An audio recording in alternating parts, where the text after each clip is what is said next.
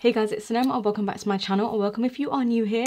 So today I'm going to be doing a first impressions on the makeup I got in my haul. If you guys have not checked out my haul, definitely do. So most of these products I'll be testing out today, but there's still a bunch that I need to put to the test in another video because I can't show it all in today's video. So I hope you guys enjoy it, and without further ado, let's just jump straight into it. Today I am going to be using the Morphe and Ariel 12-piece brush set. So I already used the eye brushes in like every single video, but I recently got the face brushes, which I'm going to be testing out in this video today as well, which I'm so excited because I've wanted these for a long time and I really want to see if the face brushes are really good. So let's go into the first product, which is the one I'm most excited to try out, and this is a high-end product, a little pricey. This is the Chanel Healthy Glow Sheer Fluid Highlighter, and this one is in the shade Pearly Glow, and this is basically a, like, I don't want to say liquid highlighter because it's not actually a highlight, it's more of a base product. You can mix it in with foundation, or you can use it alone underneath foundation, or just on no makeup days. So this is what it looks like right here. It's a beautiful product. It's very glowy and radiant, very pearly. So this is it. It's a little on the runny side. I have high hopes for this. Ooh. It smells very Chanel. Oh my god.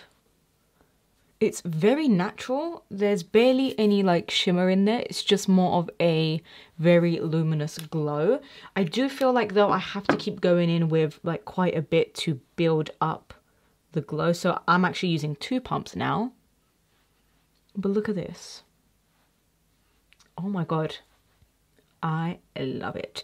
There's barely any color to it as well, which I absolutely love.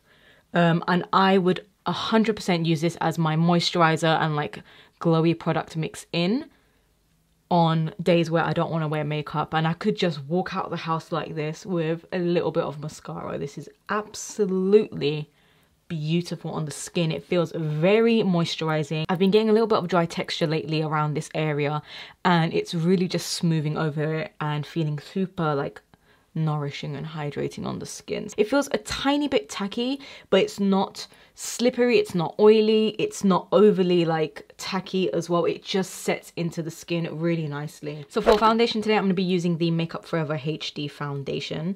This one is one of my favorites, my Holy Grail foundation. I'm going to be using it in the shade Y215, and I am going to be using one of the brushes as well. So let's go ahead with this one right here, which I've seen a lot of people use for foundation. This one is the Ariel brush in A24. Oh my god, absolutely flawless application with this brush. It's so soft, so soft, but I don't know if it takes away like product. I'm not really sure, maybe a little. Yeah, it looks great. So that is my foundation pretty much done. I'm going to go ahead with concealer really quickly. I'm using the Tarte Shape Tape concealer in Light Sand. Let me know as well what products do you guys want to see me review for you, any new upcoming products. I did just review as well the Charlotte Tilbury new Beautiful Skin foundation. It's up on my channel already if you did miss that. So next I have the Sheglam Baked Glow Setting Powder in the shade Light Pink. This is from Shein's makeup line, and this one is, I got it in light pink, although they have a translucent as well. So first of all, absolutely love the packaging. It's very just simple but like almost glam at the same time. Yeah, really love just like the easy packaging. Comes with a nice puff as well. Didn't know it had a puff with it, so that's great. Pretty much like a really pale pink brightening shade, which I have been looking for a powder like that forever. I know Kylie Cosmetics has a pink translucent powder. Tap a little in the lid like that. A lot comes out. It looks like a really nice pale pink. It's a very fine powder. It feels like so soft. Doesn't have a scent either, which I love. It's super fine and like super soft. Yeah, that's absolutely beautiful. I will say I don't really see a glow at all. with this powder. The pink isn't really pink either. It's almost still like a translucent. But for some reason, it just makes my under eyes look really nice. And it honestly looks absolutely flawless underneath. Like, doesn't look like I've put powder on there because it's so fine. So yes, I wouldn't say it's like glowy or anything like that. It's definitely more matte, but it's absolutely beautiful on the skin, and it's not really brightening, but it's still absolutely beautiful because it's so fine and so smoothing. Next, we have a brow pencil, and this one is from Refy, which is, I believe, Jessica Hunt's brand. And this is the brow pencil in the shade medium. This is what it looks like. Comes with a spoolie as well, and the tip is so fine. So let's go ahead and try it out. Ooh, very pigmented and very creamy. Oh my god. The only thing I would say right off the bat is it's a very like warm brown. It's not really cool toned. It's very like reddish almost, the undertone. Yeah, I don't know if I love the shade. It's a great brow pencil, but it's very warm. Very warm. I will say though, it's very creamy. It just glides instantly. Like, it's not a stiff brow pencil. It's so creamy that you can just get your brows done instantly. You don't even have to do too much work to them because the pigment just kind of glides through, and it's not a drying brow pencil. But I like the formula of the brow pencil, so I'll probably need to get a different shade. But that is pretty much the brows done. I couldn't do too much anyway because my brows are already full, but actually it's not bad. It definitely matches my hair color at the moment, which, by the way, I'm getting my hair done again like soon, very soon, and I'm just gonna go darker and more cooler. Like, this is just too orangey yellow for me and I don't like it. For bronzer, I'm going to be going into this one, which I have not used yet, and this is the Morphe Glamabronze Face and Body Bronzer in the shade Mastermind, which I picked up a while back and I still haven't used it, so I need to use up products that are just sitting in my collection. And this is a gigantic bronzer, but it's a really nice light shade, so let's go ahead and test it out. Okay, definitely a very smooth formula. I feel like it's a very light formula, so what that means is it's very buildable. Very buildable. I will say that Chanel product is a little too perfumey. I hope it doesn't break me out, but I can smell the perfume. Kind of reminds me of like Huda Beauty's scents in her products. It's exactly like that, like quite perfumey. This is a great one. I'm actually really liking this. The only thing is, it is quite light, so I feel like I just keep going in with a lot of product to really build up the color, but I love the tone of it, the tone of the bronzer.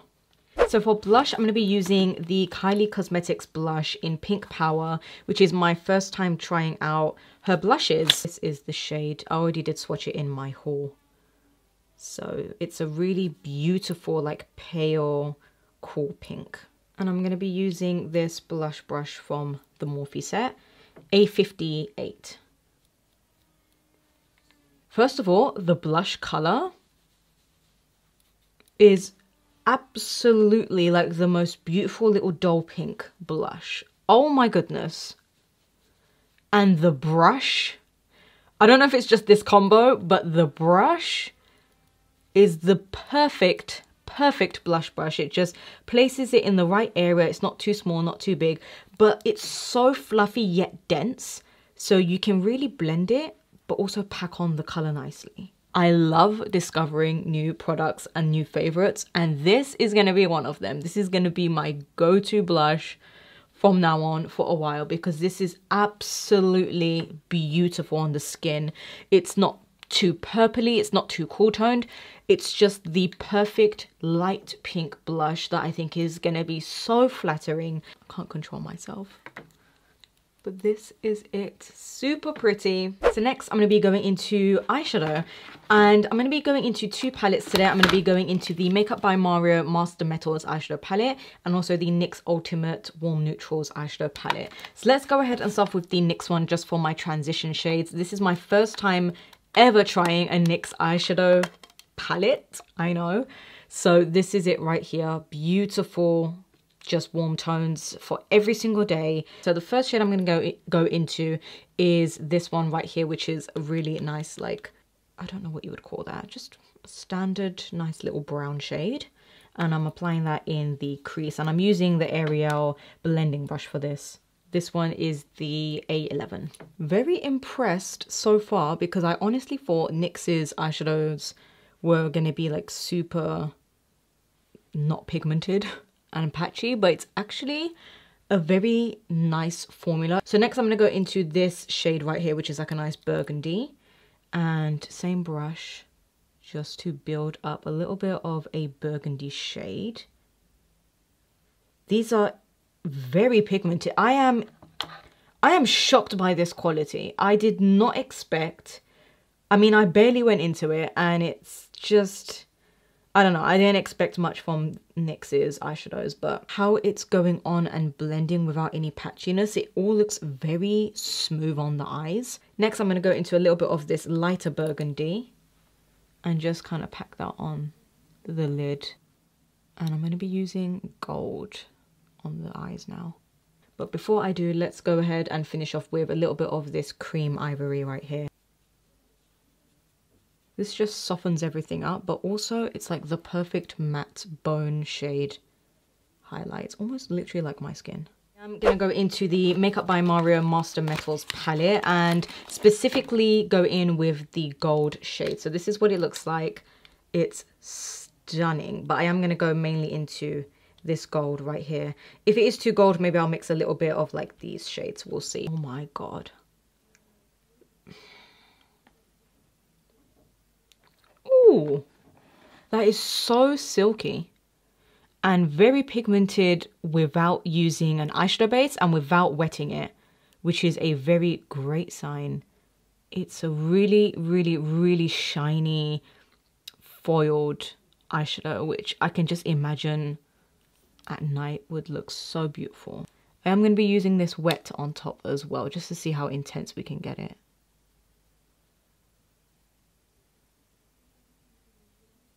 I am going to go into this shade, the orange, and apply it right here, just in the center.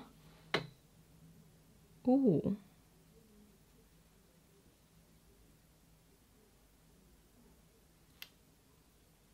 Blend the two into one. Oh my god, I love it. It just adds a soft transition between these two shades because it is quite harsh. So I've wet my brush and let's go ahead. I'm so scared. Oh my god, you can already see it's going to be just like liquid gold on the eyes. Yeah. Even more intense. And you can really do a cut crease with this as well. I feel like it just carves out that crease when you use it wet. Look at that. Do you see the difference? Insane. Like it just opens up the eyes. Look at the difference between using it wet and using it dry. Whilst my brush is still wet, I'm just going to go back into that orange and maybe a little bit of this like copper bronze as well and apply that right there.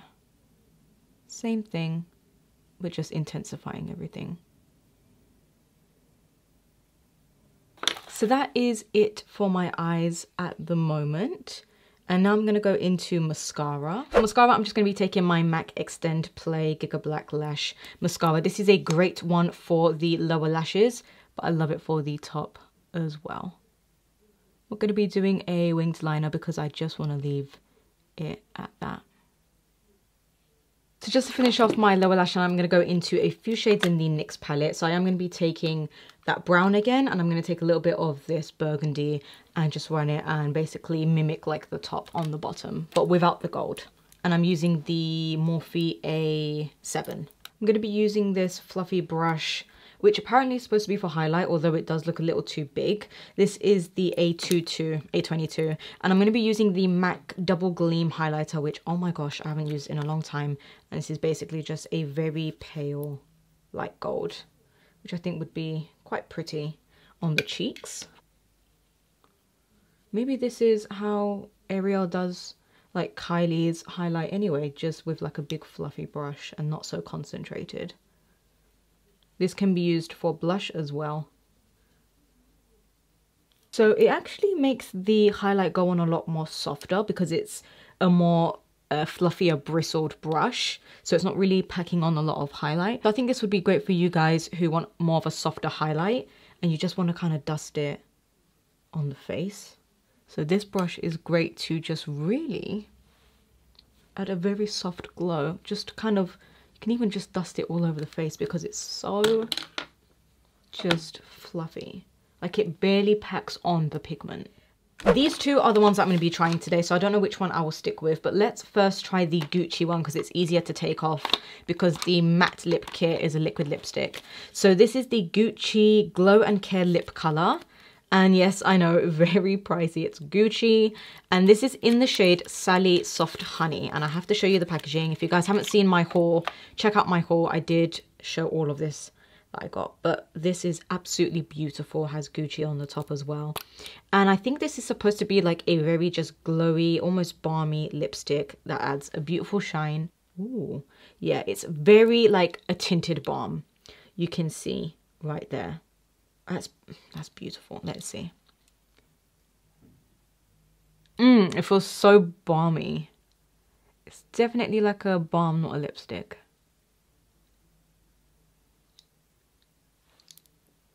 Wow. Has a little bit of a perfumey taste, which I can taste in my mouth, which I don't like, but it's so glossy and shiny. Can you see right there? And that's without, of course, like a gloss on top. Like I would not put a gloss on top of this. I'd just walk out the house like this. It gives you a beautiful little color to the lips and a glow and the shine. And your lips look so full.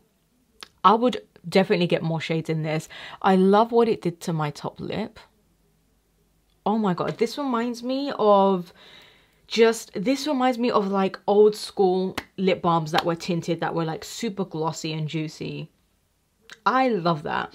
I do wish it was a tiny bit more pigmented, but I would honestly rock this maybe with a lip liner, buff it in, and this would be my go-to for the days where I do minimal makeup or I just don't really want to wear like a full-on full coverage lipstick.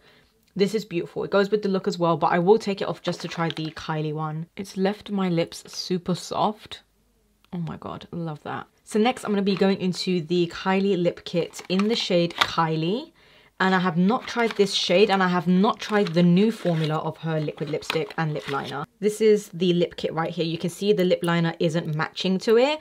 They purposely did this so the lip liner could be a little darker.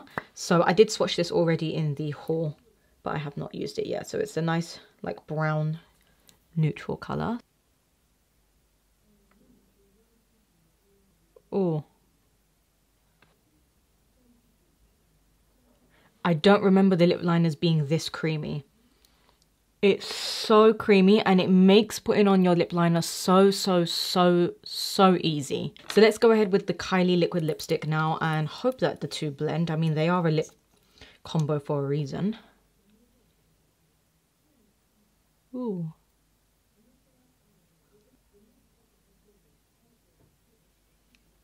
The formula is really nice, the updated formula.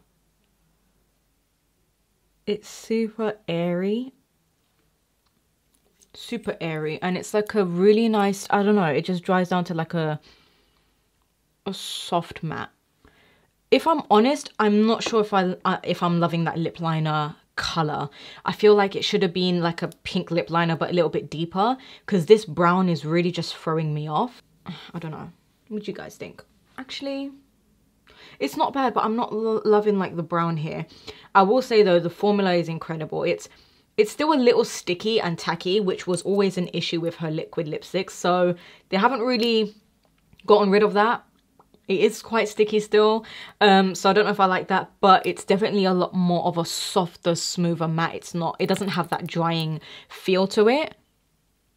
It feels very silky, velvety on the lips, but it does have a little tackiness on the corners. So yeah, I love the liquid lipstick color, just not sure if I like the lip liner and the lipstick together, if that makes sense. So let me know what you guys think, but I will leave it at that. I do think it looks absolutely beautiful, the color. I just don't know about the brown lip liner. Let me know all your thoughts down below on all the products. Give me all your thoughts and your feedback. Okay, now looking at it, I really like how it made my lips look super full. It just looks like one of those Instagram filters. I hope you guys enjoyed the video and I hope you all found it helpful. Let me know if you're going to be picking up anything or if anything intrigues you. And yeah, I'm actually really starting to like this lipstick. So yeah, kinda really like it now. But let me know your thoughts down below. I'm going to let you guys go now as well. And I hope you guys are all staying safe. So until next time, I'll speak to you guys all in my next video.